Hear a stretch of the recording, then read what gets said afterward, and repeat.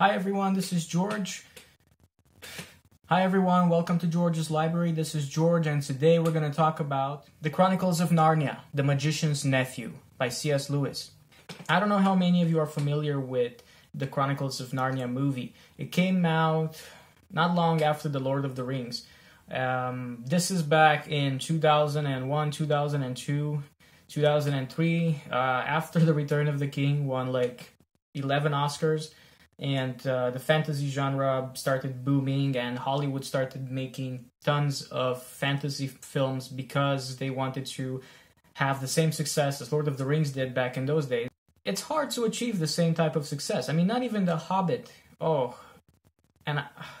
don't want to get into The Hobbit. But The Hobbit, which was... Never mind. Let's get back to the Chronicles of Narnia. So there are 7 books in the series. The first one ever written was The Lion, the Witch, and the Wardrobe. And after he finished writing it, C.S. Lewis came with the idea of a prequel, as you do. He decided to publish the books in the chronological Narnian history. So The Magician's Nephew is the first book in the series. The Lion, the Witch, and the Wardrobe would be the second. And then everything else goes forward from there. So my book, my edition, has all 7 of them in the chronological Narnian history that C.S. Lewis wanted. Reading The Magician's Nephew, I can understand why he wants this to be the first book in the series. Not just because it's a prequel, not just because it shows how Narnia was created and it shows the beginnings of Narnia and the genesis of everything, but we're going to get into that later. The Magician's Nephew is perfect as the beginning of the series.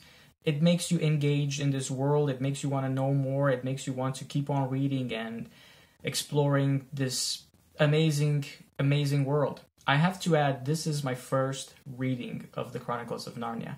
I have seen the films. I only remember parts of the first one. But other than that, I cannot say that I have been very familiar with the Narnian history or the Narnian world and all of that. If any of you read this before and have different opinions than I do, then I will be happy to discuss all of that with you in the comments. So, The Magician's Nephew. Well, first of all, I have to say C.S. Lewis wastes no time to get us into the story. From the first 2 pages, you know the characters, you know the plot, and you're there. You're going into this. You are full in the adventure. The main characters are Diggory and Polly. Diggory is a boy whose mom is sick and has to move in with his uncle Andrew and his aunt. I don't remember the aunt's name, but she's also not important in the story. And Polly is his next door neighbor. Of course, they become friends and start playing around when they find out about this mysterious attic that Uncle Andrew likes to go in quite often during the day, and he is forbidden to search. Of course, what they do is they start exploring that room, that attic. While exploring the room, they accidentally stumble upon Uncle Andrew. He locks the door very quickly and explains to the kids what he's actually doing in there. As it turns out, Uncle Andrew had a godmother with, as he says, one of the last people in the world that still had fairy blood going through their veins. So practically, he's one of the last people in the world who had a fairy godmother. So his fairy godmother gave him some magic dust when he was a kid, before she died, and he always knew that this dust is magical and is meant to open new worlds for him. He never managed to figure it out, but he always kept exploring the possibilities of that. And what he came up with is, what he eventually did is to use the dust to create some rings out of it. Now, there are 2 types of rings, yellow rings and green rings. And the kids saw both of these types around the room. The yellow rings are meant to transport you to a new world, and the green rings are meant to bring you back. The reason Uncle Andrew was so happy that the kids stumbled upon his room and he practically kidnapped them is that he was too afraid to use the rings on himself. So he wanted a volunteer to transport into this new world and also to bring back and tell him about what he sees. So this volunteer is supposed to use the yellow ring to go to this new world, and then use the green ring to come back. Polly was very attracted to the golden rings, so Uncle Andrew tricked her into touching them, and the moment she touched the ring, she just vanished. By the way, can you think of another novel that has magical rings that make you vanish when using them? Diggory is not very happy about it, but he doesn't want to leave his friend behind, so he puts one of the green rings in his pockets and uses his own golden ring to go and save Polly from wherever she is. Eventually, they end up in a woods, which is called, just one sec, I'm going to search for it. The Wood Between the Worlds. The Wood Between the Worlds is exactly what the name says. It's practically a threshold between different worlds. Old ones, new ones, dying ones, whatever it is. The air is fresh here, the trees are big and tall, and there are a lot of puddles. And if you jump inside the puddles, then you will be transported into the new world. So each puddle is practically a world that you can get into. Of course, you need to have the ring on for this to work. While there, Diggory finds Polly and decides that he wants to actually explore one of those puddles.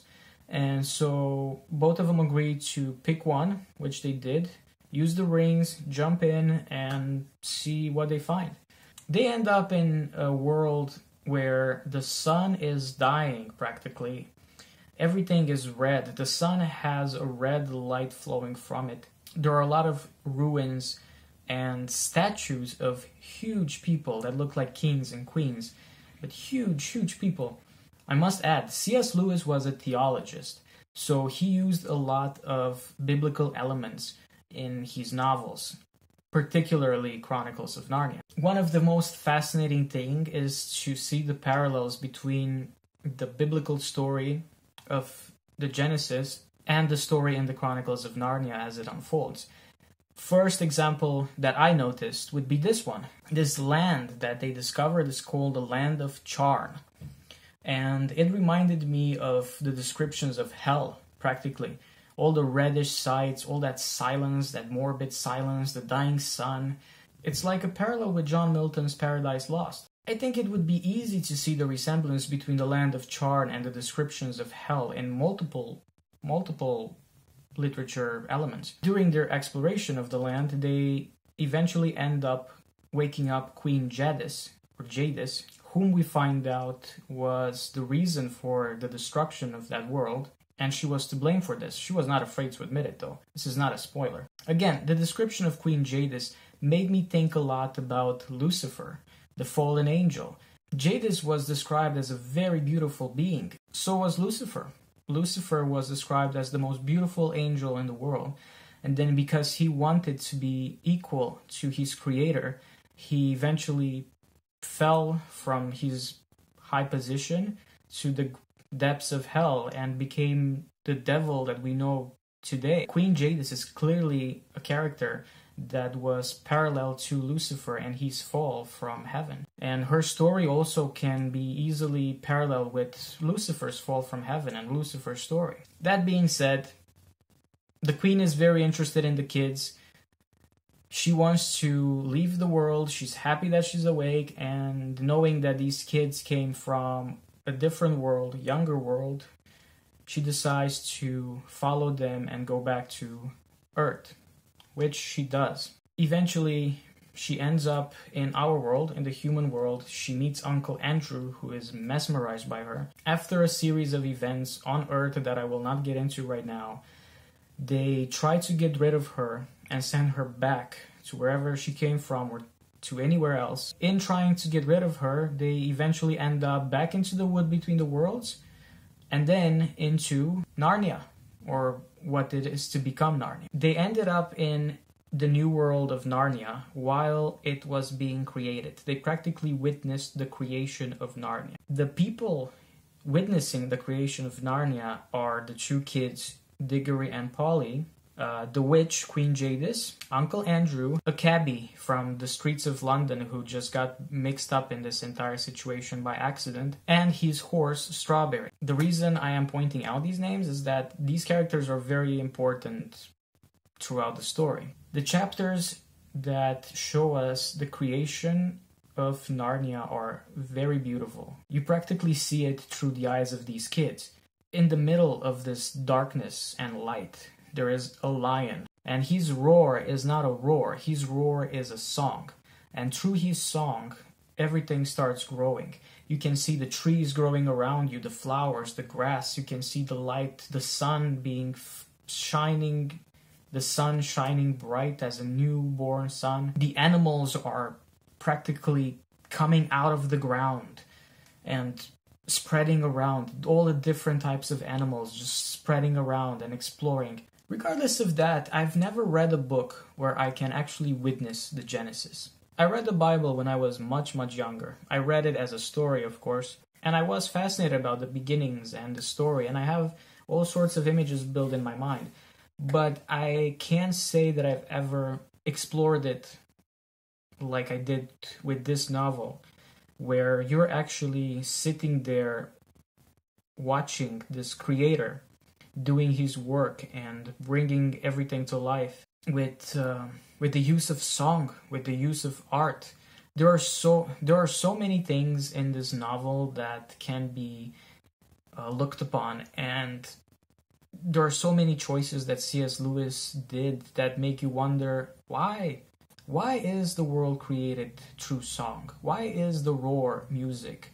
What did he mean by that? You know, it's not about the choices he made, which are extremely beautiful, but it's also beautiful to think, why did he make this choice? Why is this a lion singing? Why is the world built of song? What does music mean to the author that he thought music must be powerful enough to build worlds? Very interesting, very beautiful. I love these things. I will talk a little bit about the writing style and add some of the cons that I have about this. So the writing style is very fairy tale-like. That's not a bad thing necessarily. It's very easy to read. Like I said, the depthness of the story can be profound in itself and very beautiful to explore. And because of the simple, let's say, tone of it, it can be read by anyone, really. The novel does nothing less, but also nothing more than showing the creation of Narnia. And I say this in that order because you do feel like the writer simply had some ideas in his mind about what he wants to explain, and then he pretty much just checked them off the list, you know? Like, how did the wardrobe end up in the second novel? Checked. Why is there an apple so important? Check. How did the witch appear in Narnia? Check. It feels a little bit mechanically structured.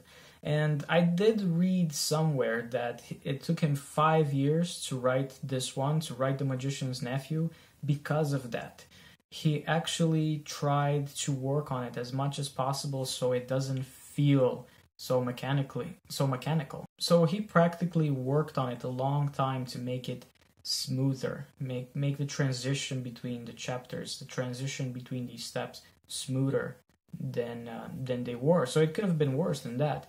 And don't get me wrong, the book is really, really good and it's very, very enjoyable. And I cannot wait to go through the next part of the series. I cannot wait to see what happens next and to explore Narnia more. Another thing is that he's very explanatory in a lot of parts, especially as you go towards the end and certain elements of the future novels do appear in this one. He actually points out in some chapters that particular scenes are related to future novels. So when I say pointing out, I mean he's actually saying like, hey, that's going to be in that novel. This is important for you to know because it's in that novel. And I'm thinking like, why? Maybe it's because prequels were not as popular back in those days. I mean, C.S. Lewis was one of the first people, I think, who got into this entire prequel madness that is today. All in all, I can't wait to read the rest of the novels. I really, really loved getting into this world. If you're also interested in reading the Chronicles of Narnia, please let me know in the comments. If you like reading books and if you like talking about books, don't forget to subscribe to my channel. See you next time when we will discuss The Lion, the Witch, and the Wardrobe. I wish you all the best and just keep reading.